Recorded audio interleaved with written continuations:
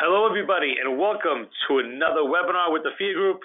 I'm your co-host, Adam Russo, and it's gloomy here in Boston. It is just not a nice day. We had an amazing July. The weather was amazing for about 6 weeks straight, and I can tell you that if I was on vacation this week, I'd be a little upset. I think that we all know that. With me, as always, is our co-host, Brady Bizzarro. Say hello, Brady. Hello, Brady. As well as, once in a while, he joins us because the infamous Ron Peck is unavailable today. Ron had more important things to do today. I think he has a cable guy coming to his house to some cable issues with his access to HBO and Showtime, so he decided that's more important than coming to the webinar. So in his place, I think we have a little bit of an upgrade. A little better looking, a little thinner. John Jablon. Say hello, John. Hello.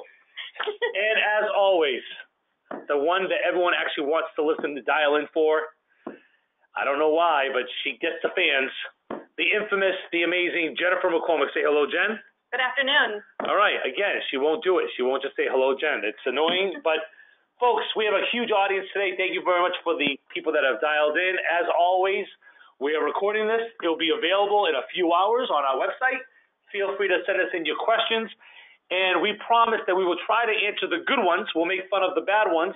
And we'll try to do a podcast shortly thereafter if we think that there's any one particular topic that needs additional attention. But today's webinar is about breaking the mold, creative solutions for everyday problems. I call this KISS, keep it simple, stupid. I mean, bottom line is, these are issues that every single one of you, whether you're a third-party administrator, you're a broker, you're an ASO, you're a carrier, if you're at all involved in a self-funded business, these are things that you're seeing. And what we're telling you is there are pretty simple solutions to it in most cases, because what happens is many times the simple solutions become complex problems because you're not resolving them right when you have the opportunity to do so. So you'll see the slide here, the good-looking folks. Folks, just so you know, nobody here other than myself looks as good as they do in those photos. I mean, I haven't seen Brady look that. I mean, look at Brady. That's not even him. He's miserable. Totally. I mean, it's not Brady. And John, what he's doing to his jacket, is he tucking it? I don't know. And Jen, that's the best day of her life, it seems to me. Anyways, please don't make fun of me. Don't put me down. Make sure that you follow us on LinkedIn. Folks, we're almost at 3,000. So for those you don't know, Matt Paynton, on the next one, Matt Paynton is our client account manager. He was supposed to get us to 3,000 followers on LinkedIn, I think, over the winter time. It is now August. We're in the middle of an August heat wave, and we still do not have 3,000 followers. And somehow he got a promotion. How'd that happen? Very interesting how we still got a promotion. I'm not sure. Folks, don't forget, our people here are being Phia certified. Interestingly enough, Jen McCormick just sent me the questions for Phia certification level 2, and I have yet to read them. I'm hoping that I get 100% on the exam. I think, how many questions are there, Jen? There's going to be 50 questions. 50 questions total. You have to get a what on the exam to pass certification? 75%. All right, so clearly I'll pass. Brady will have an easy time passing. Maybe John might not. We'll see. It depends. But we're really excited about it here. So far, I think about 50% of our people have passed Phia certification level 1, and they have till the end of the year to pass it. So hopefully they do, so they don't lose their jobs. And while we're speaking of jobs, a special shout out to Holly Peters of BPA Best Life Benefit Plan Administrators. She's one of the few people that actually listen to our webinars. She actually watches our vlogs. She listens to our podcast. So we really appreciate that, and we will make sure that Matt sends you something. I don't know, Matt, what do we have? Do we have things left to give away? I'm assuming we do. We have plenty. Matt's saying we have plenty. So hopefully, we will send you a nice gift package for being one of our Phia fanatics. So we appreciate you listening to us. And speaking of, as you all know, want to make sure we congratulate Matt. Again, this is the last time we will have this slide. I promise. Matt, as you know, has been promoted to the air traffic controller here at Phia. He is a client account manager now, in addition to all the fun social media stuff that he does. Feel free to email Matt how you feel, what you think at cam@phiagroup.com. Folks, just so you know, I do get those emails to my inbox, so please do not. When you're trying to make Matt feel better about his job, saying, oh, Adam's not a nice guy, blah, blah. I get those emails too for full disclosure. Now, before we get to the next slide, we're doing something different here today, so I want everyone to be aware of this. We're asking for your feedback. So when I say ask your feedback, we're asking you to email us at cam@phiagroup.com or send us in a comment in the comment box. We have a short animation. Now, what is animation? Really quick story. So we hired, I think about 7 interns over the summer, and one of our interns came up to me and said that he's an expert animator, and I did not know what that meant. I have no idea what that meant. But he actually, on his own, just did an animation of Phia, an intro of what Phia does, who Phia is, etc. And I was just really impressed with it. Then the college student or the intern made a mistake. He actually told me it took him like an hour to do. He should have told me it took him a week because I would have believed it. But we liked it so much that we felt, you know what, let's see if this kid can do this, and maybe something we can put on our website, something that we can share with the industry, something that we can utilize to identify new employees, retain new employees, send it to clients. And if this works, we're thinking about using it for demos, like for our PDM software, plan document management software, just ways that we can actually share with people, with brokers, with potential clients, what we do here at Phia. So we want to share this with you. I promise you it won't take that long, and we'd love to get your feedback on it either today during the webinar or even afterwards by emailing us at cam@phiagroup.com. So with that, I'm going to turn it over to Matt to get this animation going. Matt? Oh, we got some technical difficulties here. We apologize. But we're almost there. To the Phia Group. We are an experienced provider of healthcare cost containment techniques. We offer comprehensive consulting services, legal analysis, plan document drafting, subrogation and overpayment recovery, claim negotiation, and plan defense. These services are designed to control costs and protect plan assets. We see a big problem for many businesses here in the United States. Employers want to offer top-notch and robust health benefit plans to their employees and their families. But employers are also faced with the high cost of healthcare that continues to increase. As a result, the cost of offering health benefits to employees and their families is too expensive. This leaves employers with a tough decision to make. The employer can either downgrade the benefits or offset the cost onto their employees through higher copays and deductibles, neither of which is a great option. That is where we step in. We try to make health benefits affordable for both the employer and the employee, because hardworking Americans deserve access to high quality and affordable health care. Our unique approach is to empower plans. That means we help employers maximize benefits, minimize costs, and take control of their own health plans. The way we empower plans is by promoting and educating employers about self-funding. We also invent and implement cost containment services while delivering custom solutions to meet specific needs.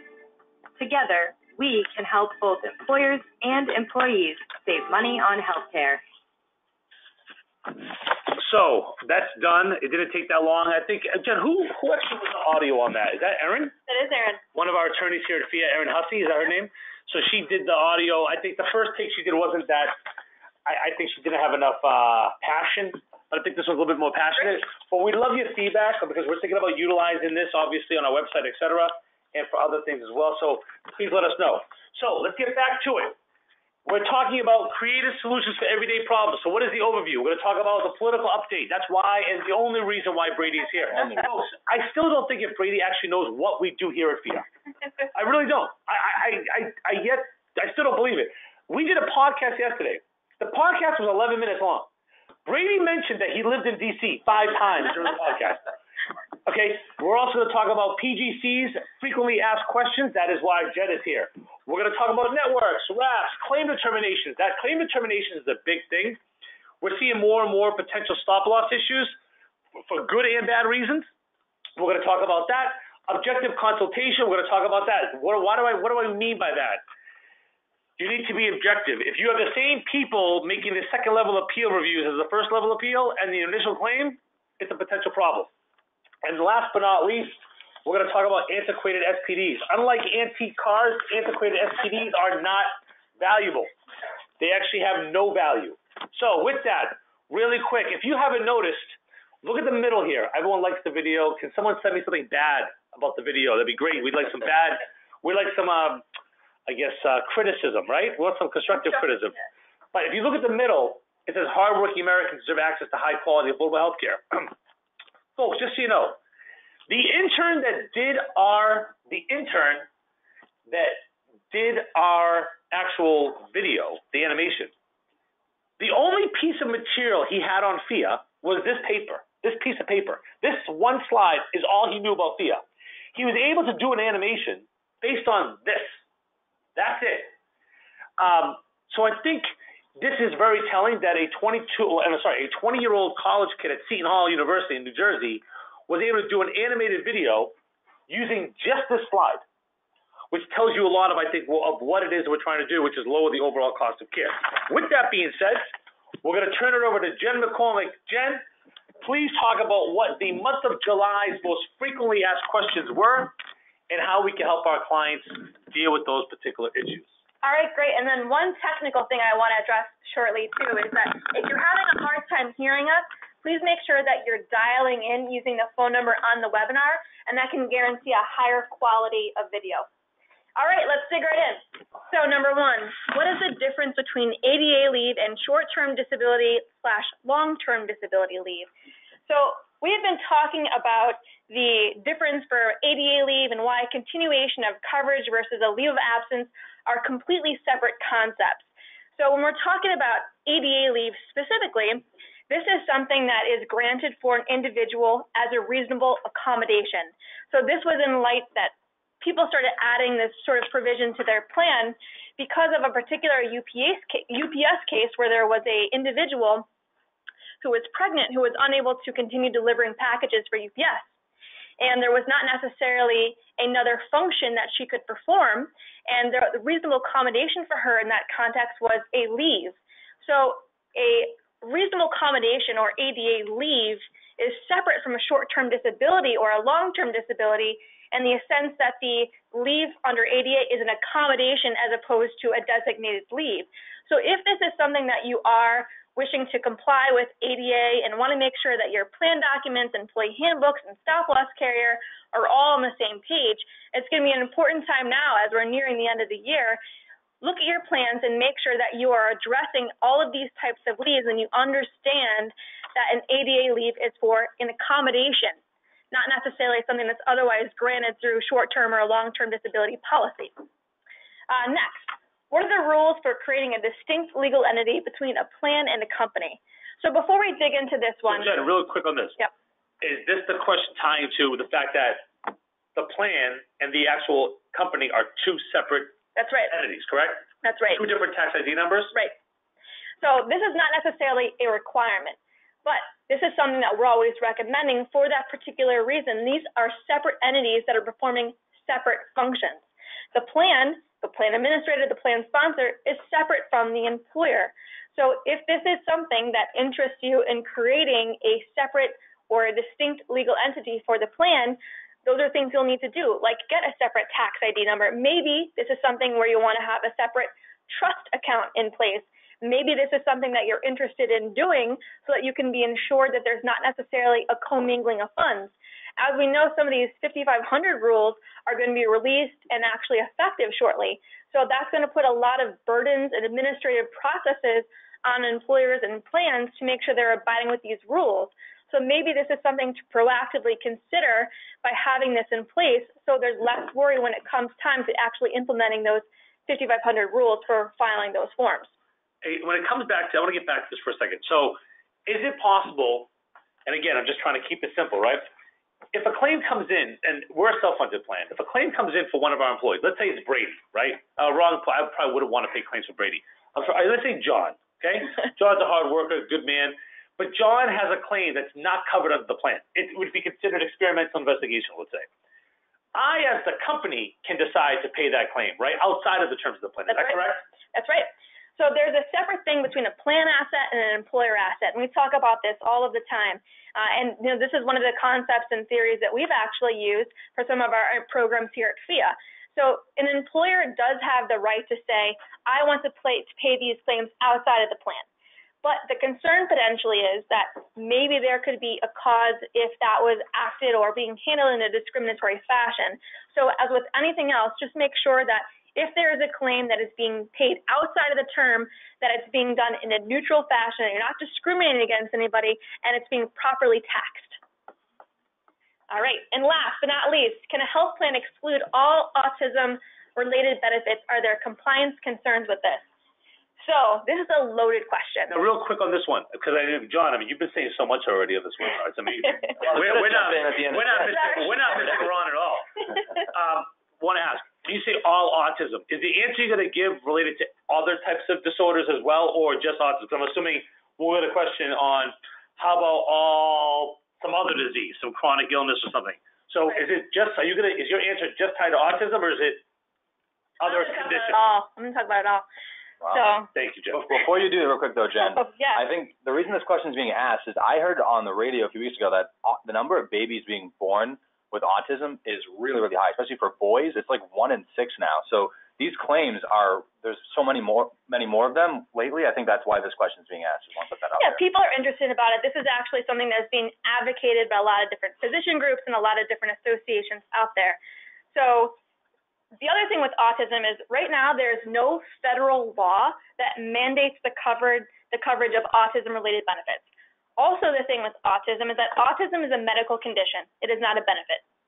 So when we're talking about autism-related benefits here, we're actually thinking of the broader context of maybe applied behavioral analysis or some other types of therapy, a speech therapy or occupational therapy, not necessarily autism, the medical condition itself. So there are a lot of other laws that kind of need to come into play. So the short answer to this question is there's nothing necessarily right now that says that you cannot exclude autism-related benefits like ABA and plan. But with that caveat, there are some other conditions that you should consider. Most important is the mental health parity rule. So right now there's not anything on point and under the mental health parity regulations that specifically say that autism is considered a mental health service or a mental health condition. That might change. People are advocating for that. The other thing to consider is ACA. So under ACA, we know that an employer is not allowed, if they select a benchmark, to put any sort of dollar limitations on benefits. So if ABA therapy or certain services are considered to be essential within a particular state's benchmark, then we know that the plan could not imply a dollar limitation, but they could potentially impose a frequency or a visit limitation. But the potential concern there is if they do that, is that creating a distinction between a health benefit and a mental health benefit where they're not acting in parity. So there's a lot of potential concerns, and before you actually implement an exclusion or carve out for ABA or autism, I would caution you to take a look at the actual plan participants and the pushback that this might create from a compliance perspective, mental health parity, ACA, and your employees. Great. So now we're going to turn it over to Brady to talk about healthcare. I guess topping the polls, huh, Brady? They You are. were in DC recently. Tell us all about it. In my mind, I'm glad I was able to pause C-SPAN momentarily to come do this webinar. But there's a lot going on.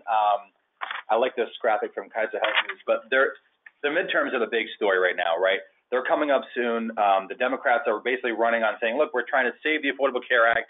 It's really been in a state of flux. We know what happened at the end of last year. A lot of Republicans are looking to put the final nail in the coffin, I think, in the fall. But the problem that we're seeing now, and I think going forward, is that on the other side of the aisle, Democrats don't know what they're about in terms of policy. You have the progressive wings who want Medicare for all. You have some Democrats from the old guard who want to just sort of keep the ACA in place and protect it, and they can't figure out what they want. So that leaves the rest of us sort of guessing to see what's going to happen in the fall. But in the meantime, there are a number of lawsuits that we mentioned in the previous webinars and podcasts that are all about the ACA. Some groups are suing the administration, saying that the fact that they're sabotaging the law, that's illegal under the Constitution because the executive has the duty to uphold and execute the laws.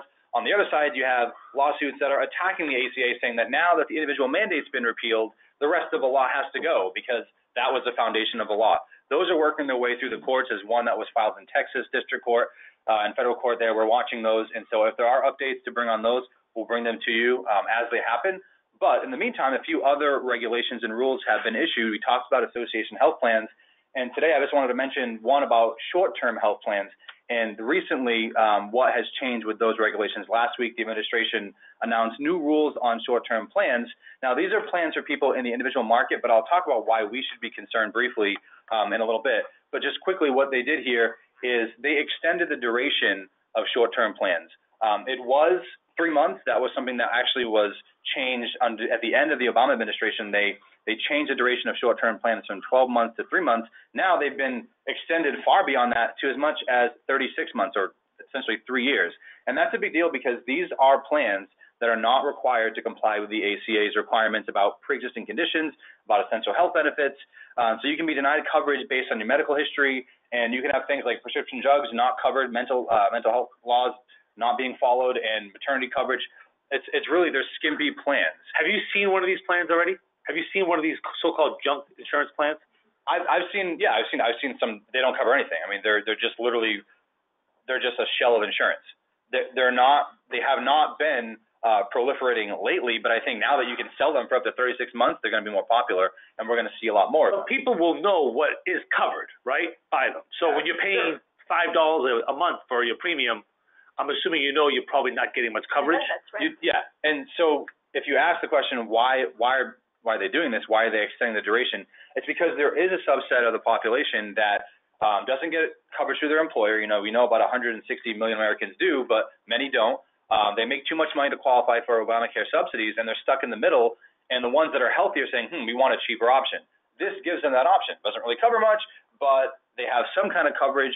And the argument for the administration is saying, look, we're providing a service to those people. Of course. Would you say, and I'm just asking this question, just to see if we can have a discussion on it, catastrophic care only insurance, would you consider that junk insurance?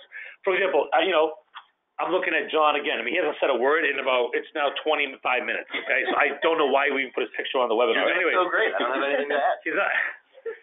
The point I'm trying to make is, if I was John and I go, you know what, I'm healthy, I just want to have insurance in case something, knock on wood, really bad happens.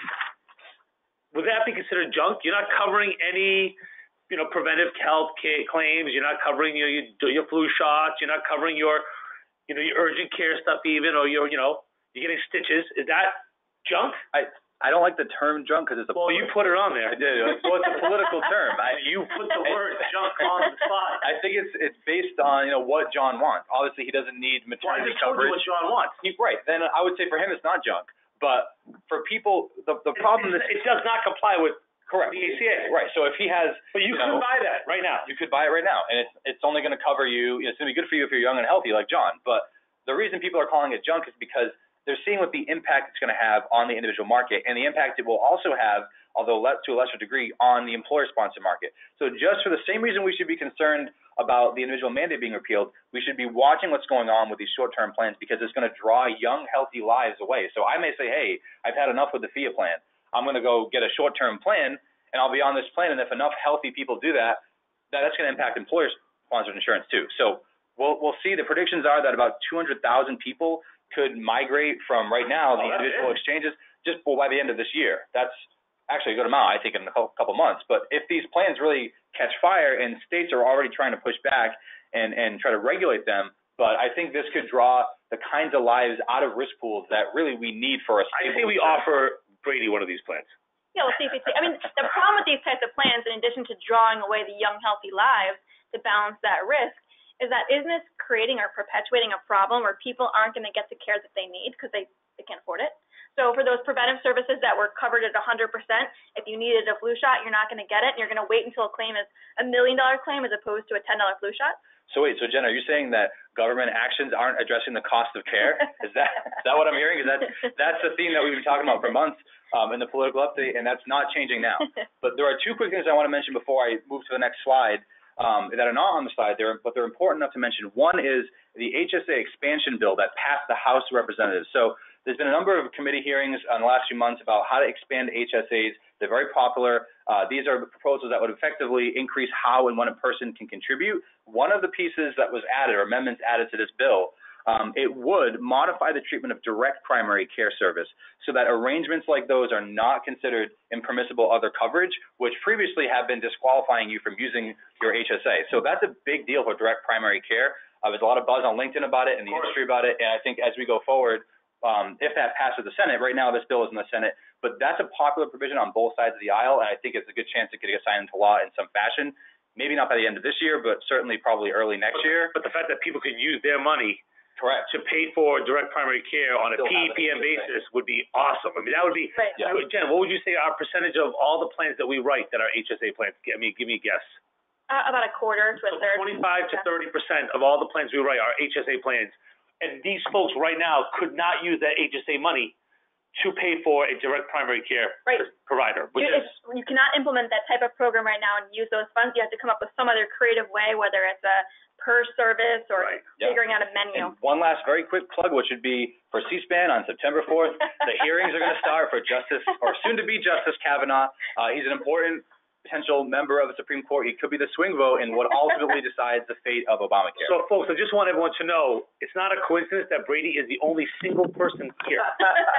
Everyone else has someone that actually wants to listen to them talk. There's plenty of girls out there who love I C-SPAN. really Come on. doubt this. If you are a woman that is interested in any of these types of discussions, please also text us on the text line there, comment box, because I just don't believe it. I mean, you hear what he just said, September 4th, there is going to be on C-SPAN.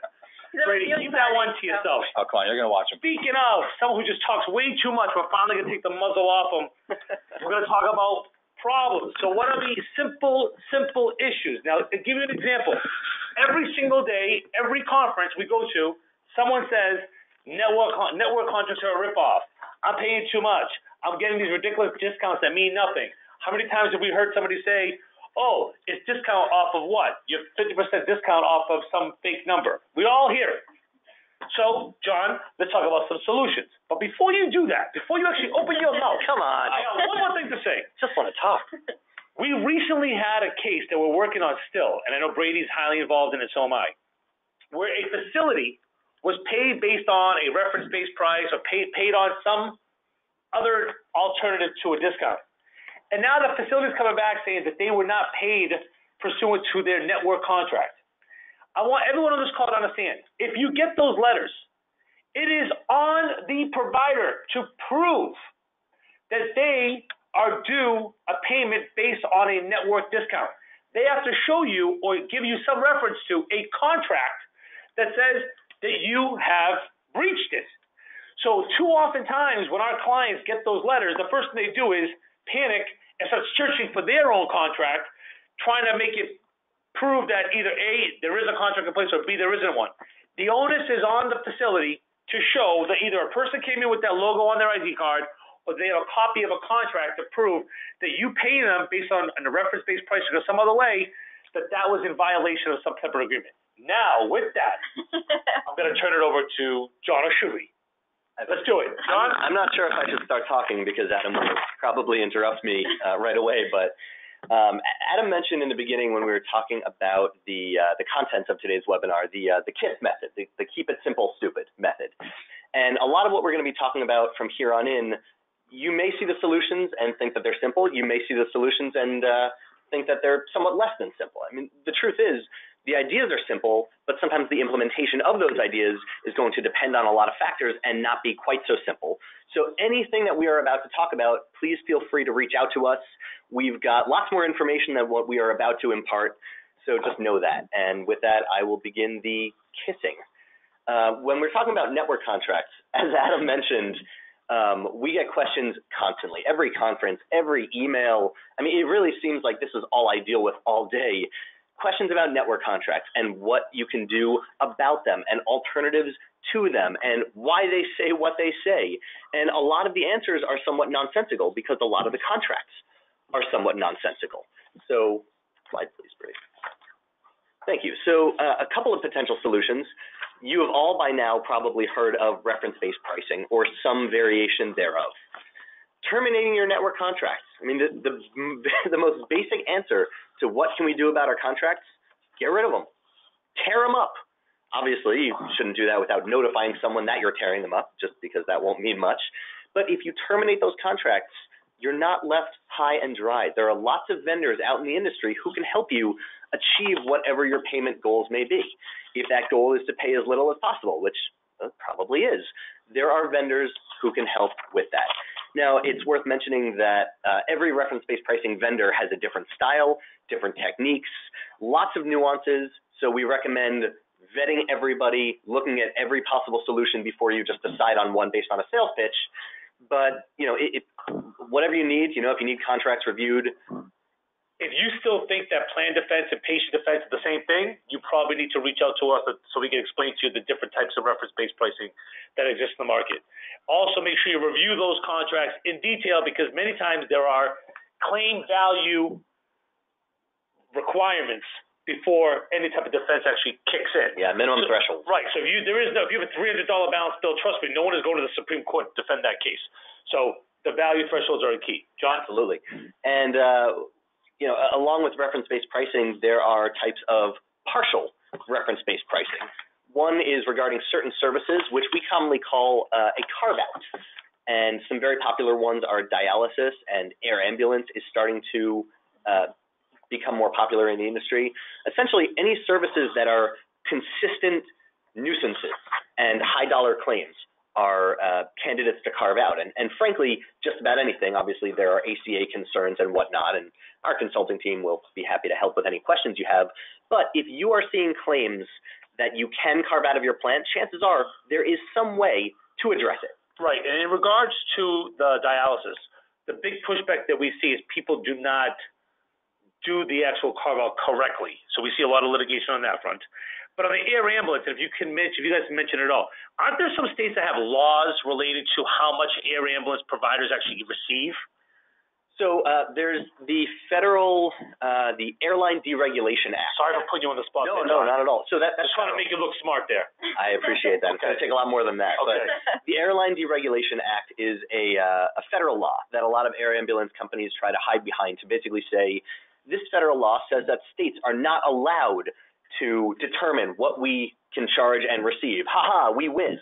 And the answer to that is, that's actually kind of a good thing for payers, because if states are not allowed to make laws that regulate what air ambulance providers have to charge or be paid, then payers can kind of do their own thing, and payers can carve out services.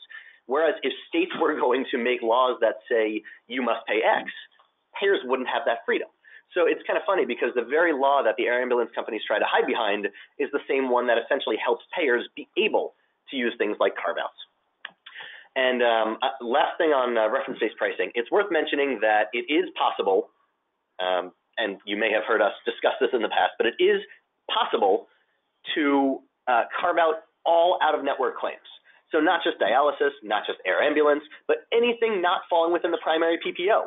So you can keep your PPO and still have a solution on the back end, and that's where we come into the problem with wrap network contracts. And the issue here, like a primary network, but much, much worse. And of course, we mean all the offense in the world to folks who operate the wrap networks, but that's the name of the game, right? Well, don't forget, guys. I mean, when we talk about wrap networks, one of the issues that people say is, well, the discounts aren't as good. And on many of these claims, it would be almost a nuisance for you to try to negotiate, right? So a lot of times a wrap network could be utilized. I can see why someone would want one in place, because you got a $300 claim, a $500 claim, a $1,000 claim. You may not want to negotiate every single one of those. You may not want to deal with balanced billing on out-of-network. So that's why people are attracted to wraps in the first place.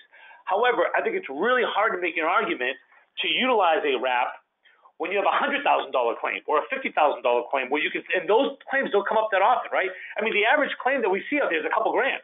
Yeah. The average claim is not $50,000 or $100,000. Those are outlier claims, hospital claims, big, specialty drug claims. The reality is, if you wanted to pick and choose those small claims and negotiate them, those big claims and negotiate them on the side, you can still keep that wrap network in place if you wanted to. But John, what are your thoughts here? Yeah, there are a lot of claims that, as Adam said, it's not really worth engaging in individual negotiation. I mean, that's especially true when a TPA or health plan negotiates in-house, right? Because when you're paying a vendor, it's a percentage of savings, and if nothing gets done, then nothing gets paid. Fantastic. But if you're doing it in-house, you're using those resources no matter what. So if you're engaging in individual negotiation, there's no question that will take more time than just processing through a wrap network. Wrap networks are easy. That's their sell. They are very, very easy. And sure, there are discounts, but they're usually not very good. So one of the options here, you can of course get rid of your wrap network. You can always cancel a contract, just like with the primary PPO. Right, and we have that through Phia Unwrapped. Phia Unwrapped, absolutely, and I'll talk about that in just a second. But it's also worth mentioning that if you keep your wrap network, which, as Adam said, it does make sense to keep the wrap network for a lot of the smaller claims. if you keep your wrap network, it is possible to take big claims and say, you know what, actually, we do want to negotiate this individually. We don't want this to flow through the wrap network because it's a 10% discount on a $200,000 claim. But for a $200 claim, sure, whatever, we'll put it through the wrap. We'll take a 10% discount on that. It doesn't matter. But for $200,000, it sure does matter. So if they get anything out of this slide, the point is that they can pull claims out of the wrap.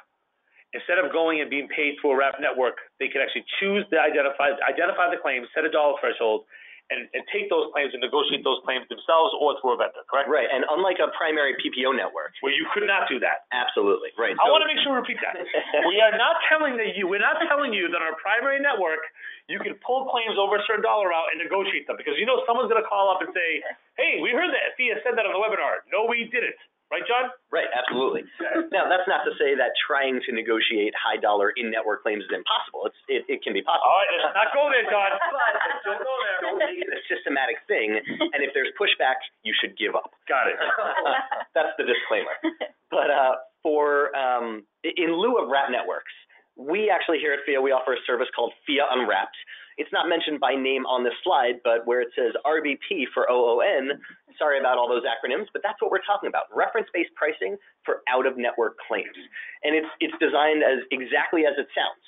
It's that if a claim does not fall within the primary PPO, you can use reference-based pricing for it. Right, and your people, your employees and their dependents, they have loyalty to that primary network. They have loyalty to their provider, their doctor, but they don't have loyalty to a random doctor in Peoria when they happen to have fall somewhere and have to go to the local emergency room. They don't have any loyalty to that particular facility. Right.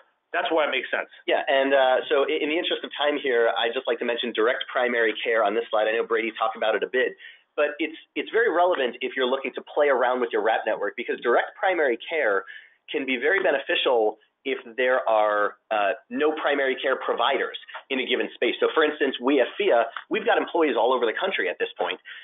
We do use a robust network, but if we did not, if we decided to do something like a narrow network or a localized network, we could hire some direct primary care doctor out in, say, Cleveland, where Kelly Dempsey works, and Kelly could visit the primary care. Magic. Exactly. But the bottom line is, many facilities, a lot of people say, oh, isn't that an on-site clinic?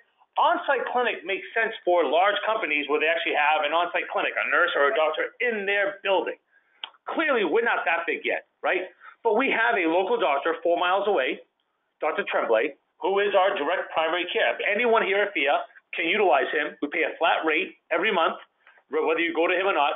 And that makes a lot of sense. Like you said, if you had a pure RVP plan, you could still have a direct primary care doctor who then can refer you and be the gatekeeper regarding claims.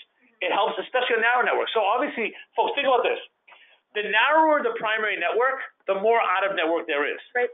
So what we're noticing now is more and more employers and more TPAs having narrow networks where instead of 5-7% of their claims are being out-of-network, it's 20 to 30% of their claims are out-of-network because of those small number of providers that are actually in the network. So great options here, great opportunity here. And let's turn it over back to Jen. All right. We're going to talk about some medical claim determinations.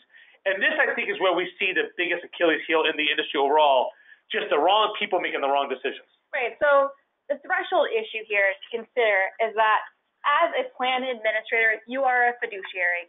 And under ERISA, there are certain requirements that ERISA imposes as far as your obligations to prudently manage the assets of the plan.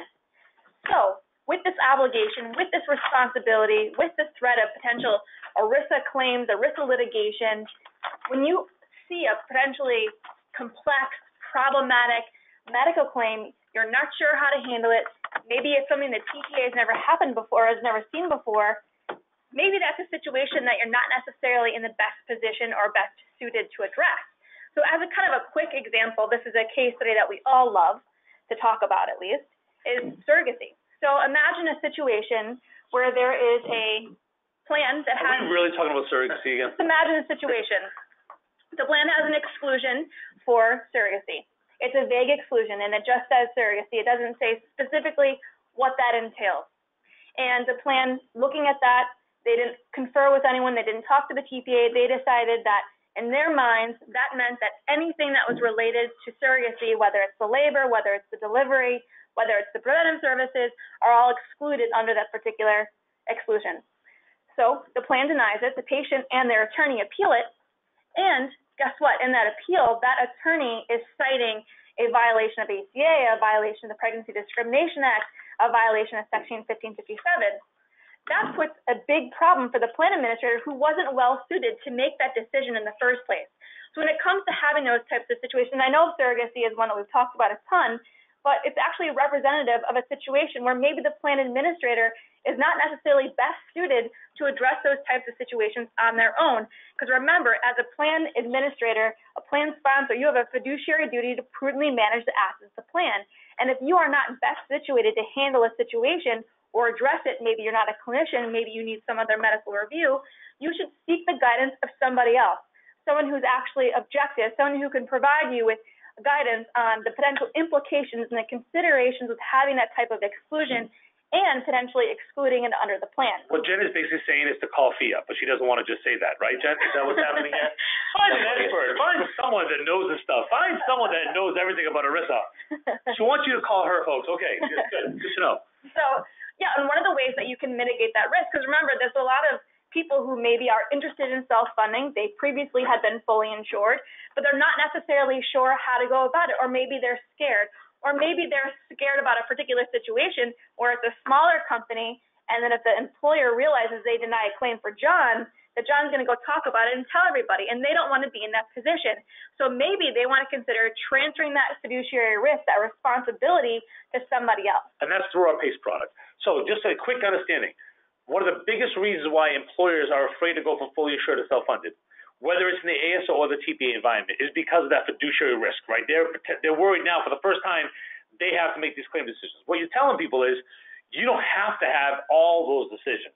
Right. Those tough ones, you put in the hands of a third party that can help you with that, right? Right, and that is something that you're allowed to do to delegate that responsibility away under ERISA. And based on that, it goes right into our next question, which is how we get good advice. Because one of the things that we've seen here, and folks, people always ask me, what made you start Phia? What made you found this organization? One of the things that I found, even at a young age, at the age of 25, right? I mean, I'm better looking now than I was then, but let's just say that. I wasn't as smart then as I am now, I think.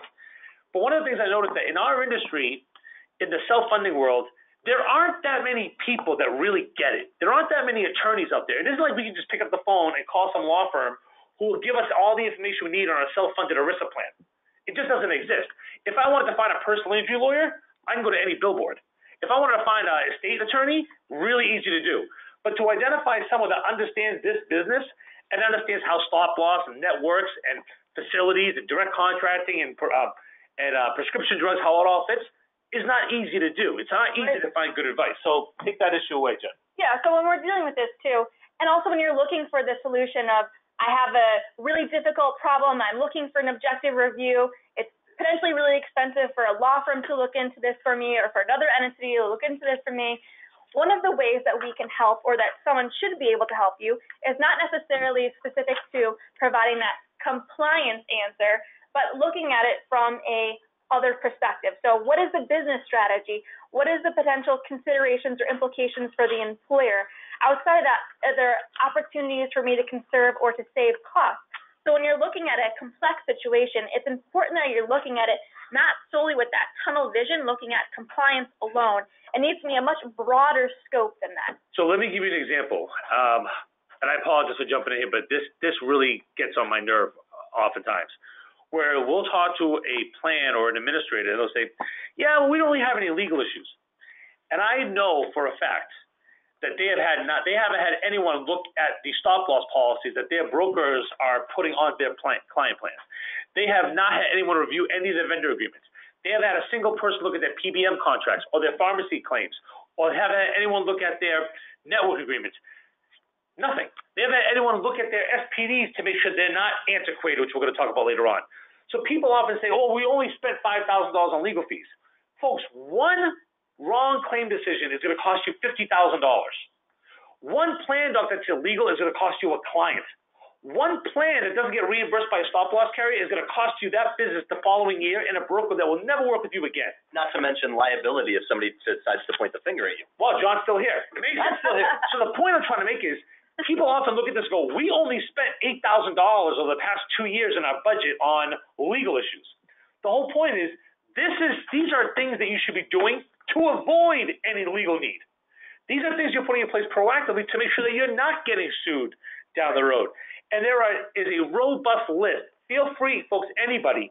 We can send over to you a list of all the things that you should be looking at every single year, whether it's with the paralegal, with us, with the law firm, with somebody, that every single year you should be looking at these things, including your ASA, to make sure that you're not only in compliance, but you're following best business practices. Right, no, exactly. So just because you're looking to find what is the compliant answer, what is it appropriate to do, this is an example that we've seen today. We had a situation where someone realizes that the question that they're answering is not a compliance concern, but they're looking for the best way to implement this. What is the way that I can implement this strategy based on making sure that the employees aren't pushing back, that I'm not receiving that backlash. So I want to make sure that I can implement this in a way that is going to cause the least amount of resistance and the least concern for our employees so we can create and have that goodwill. One of those big issues that we talked about that you should be looking at ahead of time are the soft and hard gaps. Hard gaps are easier when it comes to your stop loss problems. Brady, I want to make sure we're clear. Folks, we are noticing more and more stop loss issues. It's not any particular carrier in question. There are some really good stop loss carriers out there, but it's almost a behavioral pattern that we're noticing, which are soft gaps, not something that you will see in the policy itself, just behaviorally. We're noticing these things. But Brady, if you don't mind just sharing a little bit about the issue and what we could do out there to resolve them. Sure. Thanks, Adam. Yeah, it's definitely true that we've seen a lot more disputes lately. I know I've been burning the candle on both ends trying to work on some of them, but really, come on, Brady, really, you're home at 5:30, man. What? So one thing important to know is that, look, the truth is that both stop loss carriers and plans, we're in this fight together, right? They're best friends, but even best friends fight from time to time. And so some of the problems that we've seen, like Adam said, have to do with soft gaps, things that may not catch your eye immediately if you're reviewing the stop loss policy, say, on your own. If you're looking at the exclusions page, you say, oh, there's only like 4 exclusions here. They say they mirror the plan document. You may think you're home free, you're good to go, but that's not always the case. And I want to bring up 2 examples of things we've seen recently that I think are interesting, are a bit unique, but also big problems, and I think we're going to see them more as disputes arise in the future. Before you start there, John, I want to make sure you get in on this. We have seen reasons for denial and reasons for a delay, new reasons that we've never seen before. Over the past year, I mean, we're like, hey, get over here, look at this reason. Like, there's a lot of new stuff, and that's why it's concerning. Yeah, Sorry, Brady, go ahead. So 2 of those new issues that we've seen, one has to do with the treatment of PBM rebates. So who would have thought about that, right? This is one where, and potentially you could have a lot of rebates involved if you had a lot of pharmacy claims, which you probably do have. So here's a scenario we encounter, right? You have a PBM contract that, let's face it, probably wasn't really intensively reviewed. You have a health plan getting, or in theory, getting a bunch of rebates from drug manufacturers. But who's keeping those rebates? Not the plan, it's the PBM. Worse still, what happened to this plan in particular was they found that their stop loss carrier, who found out about all these rebates through an audit, was then reducing the reimbursement amount the plan was getting by the amount of that rebate. Even though the plan wasn't getting the rebates. Yes, absolutely. And it wasn't clear, the language in the policy was, we argued at least, it didn't exactly say PBM rebates, but the wording was clever. They were relying on interpreting it a certain way, refund, rebate, amount returned to the plan or returned to some entity. Potentially returned to the plan. And so this was unbelievable to the plan. They said, what do you mean? How can they be reducing our reimbursement? We didn't get these rebates. And there was many tens of, I think even $100,000 or so that were at stake. And it could be, unlimited and potentially depending on how many claims you have in a given year. But that's a big deal that we've seen more of that lately, and it's something that you may not think about when you think about typical stop loss problems. Another one quickly is one to do with billing protocols. So that sounds boring, right? Who would have thought you'd see that in an exclusion section? You probably won't. But what we've seen lately is some stop loss policies will basically say that they are paying claims or reimbursing claims in accordance with standardized billing protocols. And some even cite the Centers for Medicaid and Medicare, which is interesting. So why would they be citing those billing protocols when CMS is not the payer here, right? These aren't Medicare claims. These are private payer claims. So are they trying to pay based on Medicare, even if it's an in-network claim? It sounds like. So it's not just the Medicare reimbursement rate here that could be an issue. It's the way Medicare itself pays claims. And so in one particular case, a surgery was done, and well, Medicare would not have paid for this part of the surgery or would have treated those claims, would have unbundled them or something like that. And the plan, of course, has no idea this is happening until the carrier is saying, hey, look, we're going to have an audit of this claim. It's a large hospital claim, and now we're not paying 30% of it because Medicare wouldn't have paid. And they're saying, why? Yeah, this is actually a very new phenomenon we're seeing here because traditionally when we think of Medicare as it relates to stop-loss and health plans, or self-funded health plans, that is, we think of Medicare rates and a plan pays reference-based pricing, where the stop-loss carrier determines its usual and customary amount based on Medicare. But what we're seeing more recently is that stop-loss carriers are using Medicare coding guidelines, but not Medicare pricing, which creates kind of a very weird situation where the plan doesn't really know what's going on, and the plan is kind of, utilizing whatever its own payment methodology may be, but unless it's based on Medicare, there's going to be the potential for a big problem. So the bottom line, folks, if you are a broker or an administrator, and you are either pushing, promoting, selling stop-loss policies to plans, or if you're subject to having to deal with a specific stop-loss policy, even the one that you did in place, we would encourage you to contact us. Even if you don't have the policy, we probably have a copy of that particular stop-loss carrier's policy, the paper, and help you understand what the potential areas, what red flags there are potentially in that document. And if you are a TPA who is not placing the stop-loss for a particular plan, you might want some type of disclosure form filled out stating so the plan is aware of the fact that you won't be sued. You're not going to be brought into a litigation if for whatever reason a stop-loss carrier decided not to reimburse a particular claim. That it wasn't your fault. You didn't place the business. Right. So with that, we'll turn it over to Jen to go over those antiquated plan doc issues, which is the last issue that we got before this webinar ends. All right, so exciting stuff. We're talking about stop-loss. We're talking about the problems, but what about those plan docs? That's actually oftentimes a source of problems. Maybe these documents are old, maybe they haven't been restated in a number of years, maybe they're not actually accurately reflecting the intentions of the plan administrator, or maybe they're just completely out of date. So there needs to be a way that you can actually create these documents in a consistent fashion, in a uniform fashion, but still maintain that customization that some of these groups are looking for. So when you're looking for that, one of the ways that you can actually do that is online. So there are lots of different automated options that might be available through a particular portal, for example. So say that you're looking for a particular template, maybe you're new to self-funding, maybe you say, I would like to have all of the best practices that Phia or another would actually recommend that you would implement for me. I don't have the necessary time. I'm not necessarily versed on knowing what all of the best practices would be when it comes to self-funding, when it comes to cost containment to actually implement my plan. Can you help me with that?